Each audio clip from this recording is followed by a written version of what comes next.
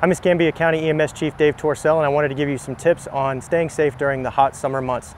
Please remember that hydration is very important, and aside from alcoholic beverages, sports drinks, and energy drinks, it is very important that you hydrate.